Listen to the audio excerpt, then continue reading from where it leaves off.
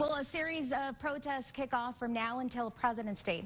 Just moments ago, faith groups gather at the base of the Gateway International Bridge to stand in solidarity with asylum seekers on the other side of the border. The groups are protesting migrant protection protocols, as we mentioned, that's also known as Remain in Mexico policy.